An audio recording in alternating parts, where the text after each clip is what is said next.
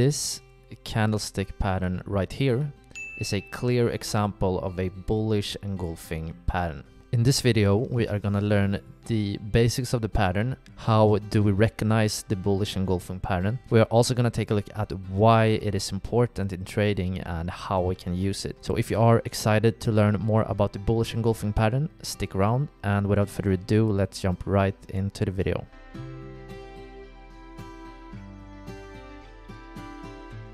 Alright, so first of all, let's jump into Paint and zoom in on the pattern here. Alright, so the bullish engulfing pattern. So in previous videos, first of all, we have learned about the basics and the terminology of Japanese candlesticks. If you don't know the basics of candlesticks, I highly recommend watching that video before this one, and I will link it up in the corner in the eye. We have also learned about the hammer reversal pattern and the hanging man pattern. And both of these patterns are patterns consisting of only one candlestick. But the bullish engulfing pattern is a combination of two candlesticks. And actually, most of the patterns are combinations of candles. So first of all here, the bullish engulfing pattern consists of two candles. And we can actually right away make a picture here of how it should look like. And it's basically the first day, the first part of the candle is a red one. We have a red one with a real body right here, and it can have shadows, and it can also not have shadows. But it could look something like this. And then the next candle is a green one with a larger real body here. And that's the most important part. So this right here is an example of a bullish engulfing pattern. And we can right away here list three criteria for the bullish engulfing pattern. So what makes it a bullish engulfing pattern? Well, first of all here, alright, so criteria number one here is that the green candle's real body here, so we can call this the candle 2, the real body of candle 2, which starts here and ends here, must wrap around, or in other words, engulf the first red candle's body. So by engulfing, it means that this level right here needs to be above the top of the red candle's real body, and this level right here needs to be below the bottom of the red candle's real body. This is the reason why the pattern is called engulfing pattern, because the candle wraps around the previous candle. So it must wrap around or engulf the first red candle's body. Our second criteria here is that the market has to be in a downtrend in order for the bullish engulfing pattern to be valid. Because the pattern right here is what we call a reversal pattern.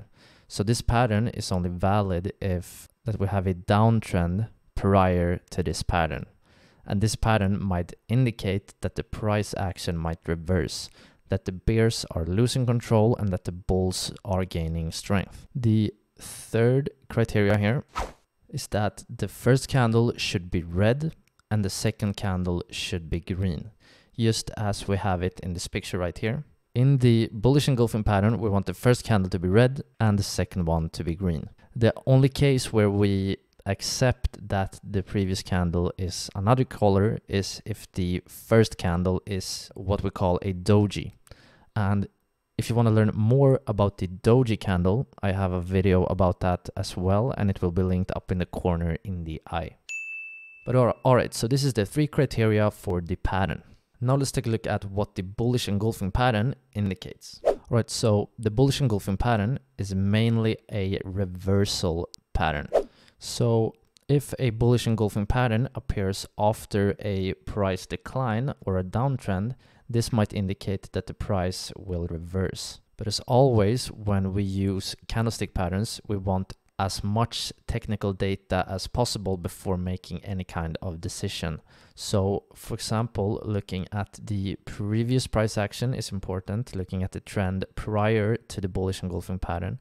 we also want to take a look at things such as if the bullish engulfing patterns appear at a critical support or if it appears from nowhere. So now I think it's about time to list some factors that can make the pattern stronger and more significant. So factors that makes the bullish engulfing pattern stronger.